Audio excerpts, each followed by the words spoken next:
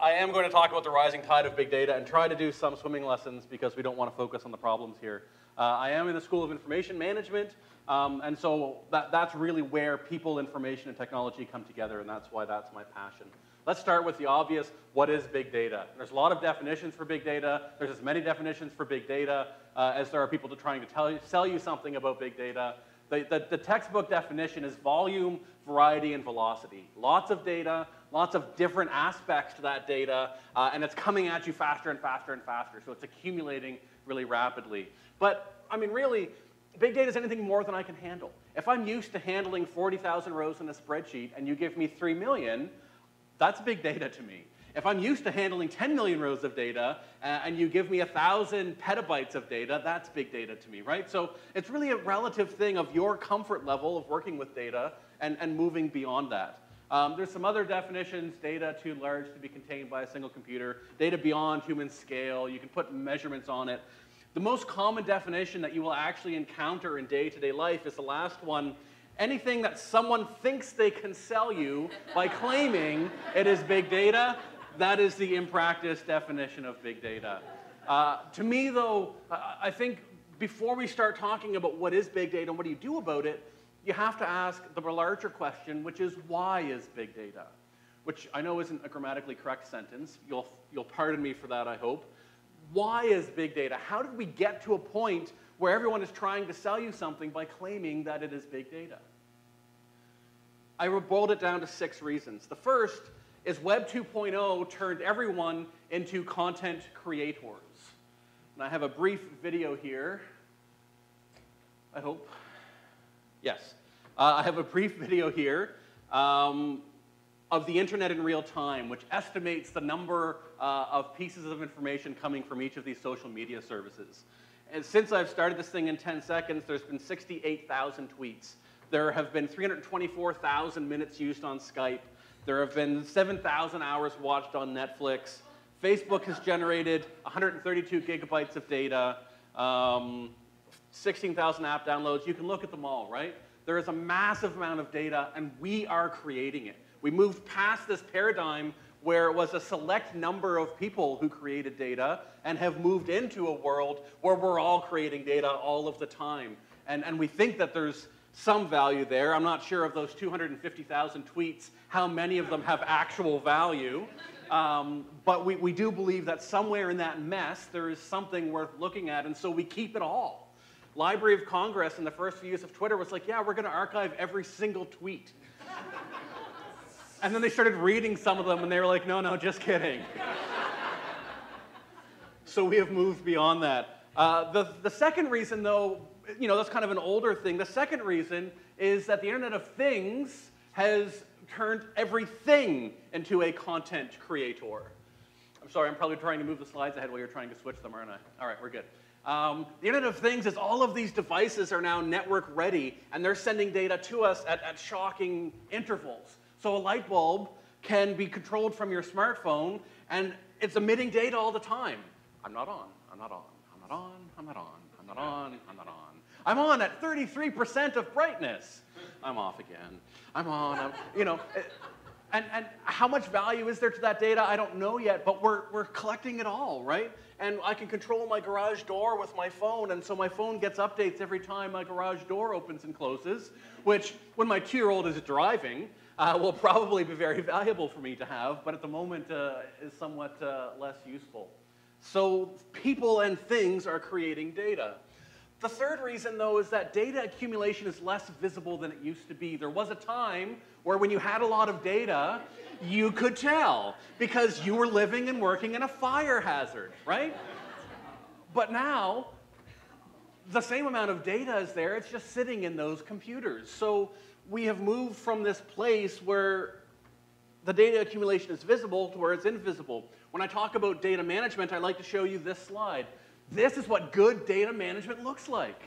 This slide, however, is what bad data management looks like, right?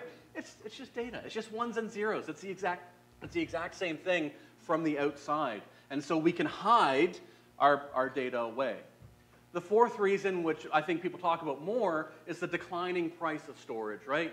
If you look at this graph, It's a straight line on a logarithmic scale, which means that it is a true exponential decline in the price of hard drives. We've gone from 1980, when it was $1 million for a gigabyte of data, if you could buy a gigabyte of data, which you couldn't, to today, where it's 3 cents per gigabyte of data, right? All of a sudden, I can keep a gigabyte of data around for 3 cents for the life of that hard drive, which, as we know, is somewhere between 1 day and 10 years, and you have no idea how long.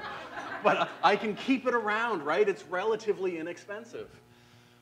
The fifth reason, cloud storage. All of a sudden, it wasn't enough to have cheap storage in my house. Now I wanted to have cheap storage in the cloud. And I'm paying as I go, which means, you know, before the cloud, every time I filled a hard drive, I faced this decision point of, oh, I filled up my hard drive. Do I delete some data, or do I go out and buy a new hard drive? Often I would choose to go out and buy a new hard drive, let's be honest, but I was forced to make that decision. The way the cloud works is you just keep adding.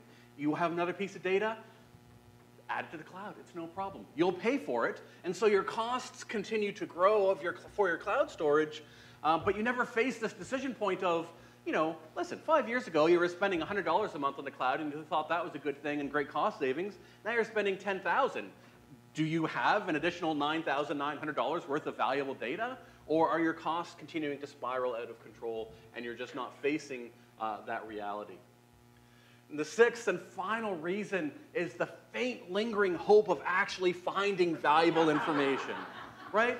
You know, if we were convinced that this data was garbage, we would just throw it out, right?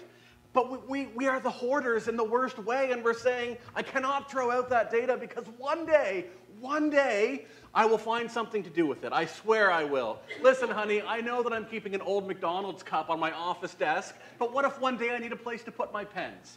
That is what we are saying about our data. And so there's a dollar sign in there somewhere because we think that there is value in our data, and so we do try to keep it around. And so as I reflect on these 6 reasons, and we could talk about more and talk about other things that fit in them, but as I think about these 6 reasons, the answer to the question of why do we have big data is really because we can. Because it's cheap, and because we can keep it around. If we couldn't keep it around, we wouldn't. And so when you try to define big data, I think it's really, really important that you acknowledge that big data is a problem and not a solution. We tend to talk about big data as a solution, and it's funny when you replace big data as a solution with big data as a problem, how things sound.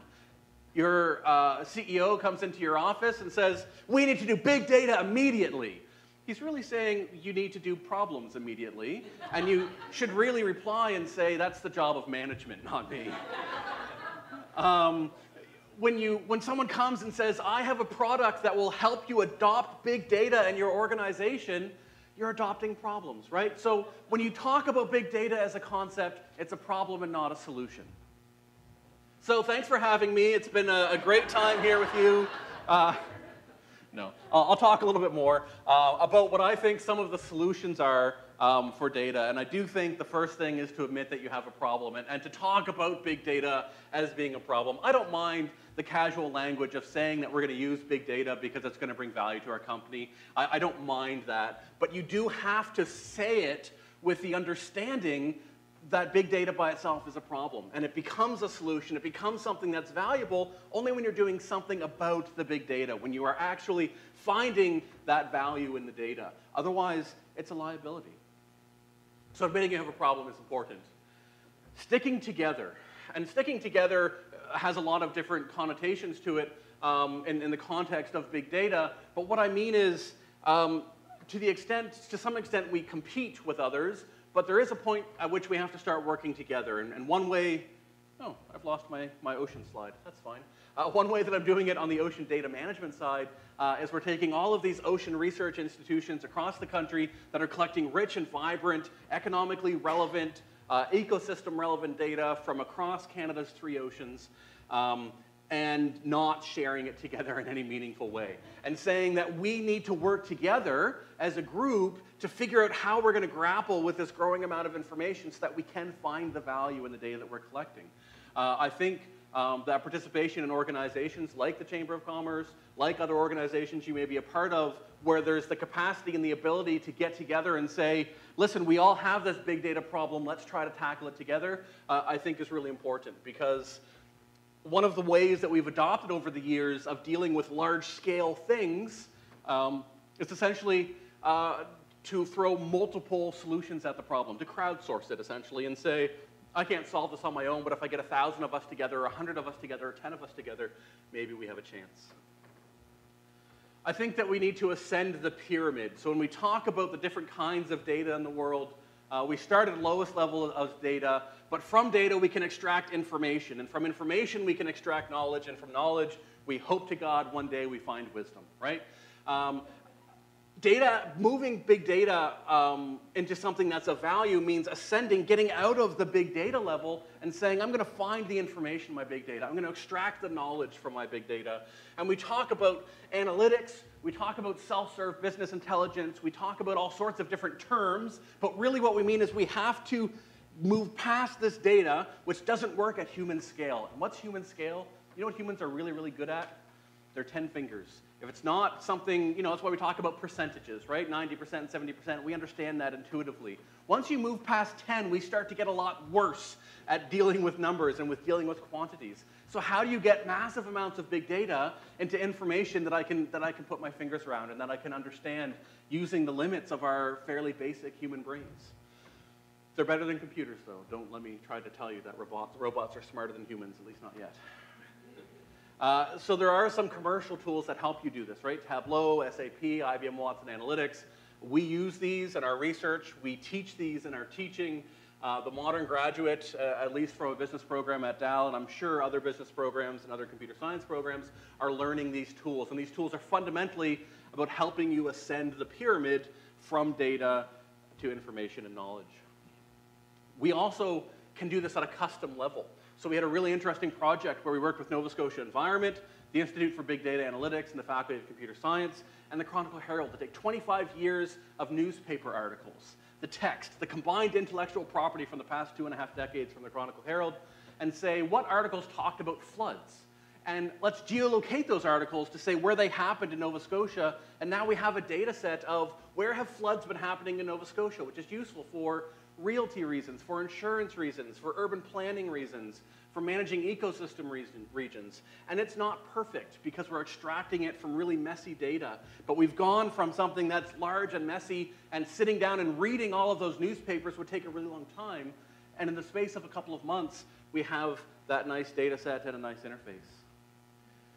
Remaining calm and finding strength through education. Now I know what you're thinking. Yes, we invited a professor and he's going to rant at us about education. Sorry, before I was a professor I ranted, now I offer insights.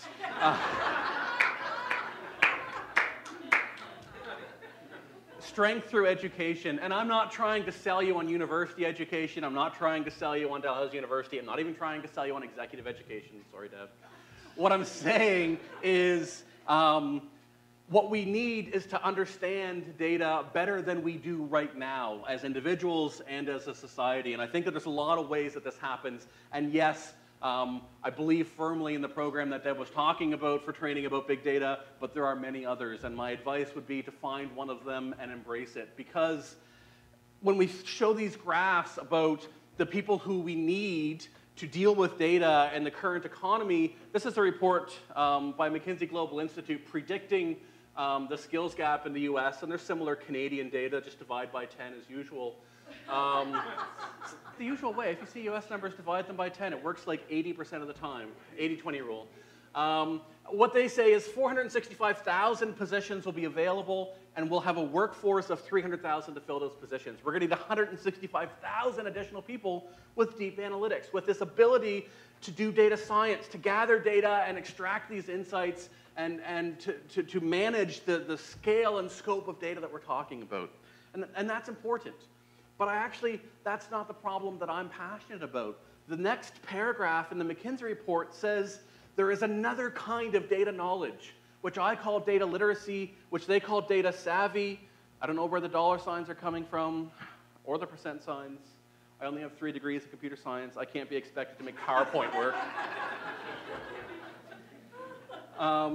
And what they say is that these data savvy people, the people who can make decisions based on sound analysis of data, the people who can visualize data, the people who can use data in their everyday jobs, there's going to be 4 million positions that need that. And this report is 3 years old. I bet if they did it today, there'd be more. But they came up with a number of 4 million and a workforce of 2.5 million, right? It's a 1.5 million trained person deficit. And that's the space. If you hear someone say big data, you might think, I could never do big data. That's not what I do, and you don't have to. But you do have to be prepared to operate in a world where this is happening. And we're not doing big data. Big data is happening to us. And I believe that the preparation to operate in that world is this idea of being data savvy, of being data literate.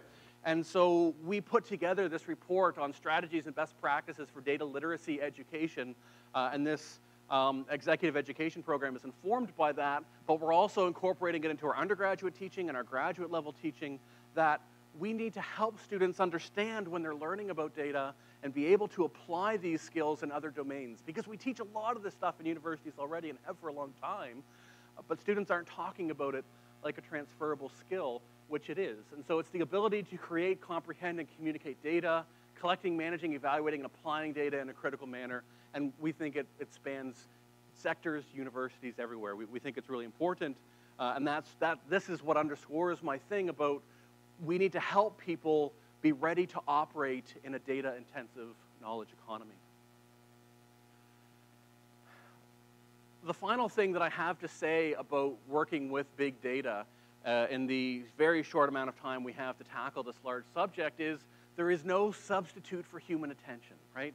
If you go back to that Chronicle Herald flood database, that's not as accurate as me reading all of those newspapers. But what do you do when you have too much data and not enough humans? This is what we're trying to grapple with when we're trying to ascend this data, information, knowledge, wisdom pyramid, is how do we do it when we don't have enough people to deal with the scale of data that we're talking about?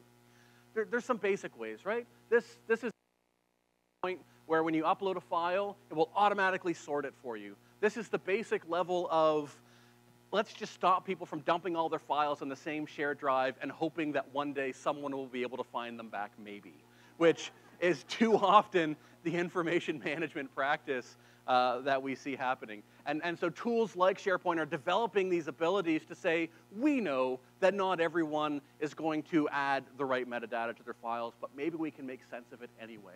It's what Google did with the web, right? The original days of search engines, there are all sorts of rules about what kind of information you had to put on your website for it to show up in search results, and that will help. But Google said, you know what, we're not going to require people to do that. We're just going to figure it out without them. And that's the trend that technology is following. Google's knowledge graph is an example of this. You've probably never seen this picture, but you may have seen something like this, where when you type search results, you get this information on the side. That wasn't put there manually by a person. This is Google extracting the semantics. So they've gone beyond keywords to say, what are the topics of conversation? What are the things that are being discussed in this document, which is vital to managing the large scale of documents that you might be grappling with. And so this is an example of where they've put a bio there. And at the bottom, they have a whole bunch of people that are also searched for by the people who are searching for Marie Curie that you may be interested in. And they're trying to build this understanding that's a level above bash in the word that you're interested in and hope that what you're looking for comes up. And the other thing that you may have heard of is the IBM Watson approach. Cognitive computing is the word that they're using for it. There's a lot of words for it, but the idea is using computers to do the large-scale stuff and bring it down to a scale that humans can work with. And they did this when they competed on Jeopardy and won, including answering questions that were puns or that had particular meaning. That's not something computers have been able to do ever. And we're entering into what they call the cognitive era. Again, that's marketing, but there is something happening here, and the fact that they want to own the word is not something that I fault them for. There's something happening here where we're asking computers to do more and more. So one of the things that they'll allow you to do is assess the emotions in a particular document. Anyone want to guess what document I assessed that had a small amount of anger and a large amount of disgust? Donald Trump. Well done. I threw a Donald Trump speech in there and he's analytical and confident and not very tentative. He's disgusted, and you can actually do this at the sentence level. Oh, there's also some social stuff there. He is not open or conscientious. He is an extrovert, he's agreeable, and he has a vast emotional range, which I think is diagnosable under DSM-5. But anyway, the goal of this is not to bash Donald Trump. That's another talk. You can also do it at the sentence level, and you can say, what are the sentences that show the most disgust, right? They're politicians, they're all talk, they're no action. I'm impressed that a computer can see something like that and rate it as being disgusted. I think that that's probably a fairly accurate assessment of those 5 emotions. The other thing that you can do is you can give it vast amounts of text, and it can actually build personality portraits of people. So the same Donald Trump speech, which was delivered in South Carolina, they come up with this summary of you're likely to reply on social media, buy eco-friendly, which surprised me a little bit, and put your health at risk, which doesn't really jive with the second one, but anyway, and you're not likely to click on an ad. Oh, sorry, yeah. You're unlikely to click on an ad, follow on social media, or buy healthy foods, which I thought was interesting. You can also split it out into a personality profile, which I won't go into detail, but it tries to extract something, some understanding of the personality of the person that you're working with, and they're saying you can use this to interact with customers. You can use this to assess the information that's coming into you from social media. You can use this to assess this unstructured, vast amount of text in the world. Is it a magic bullet? No. In fact, when I try to classify my daughter, they have an image classifier.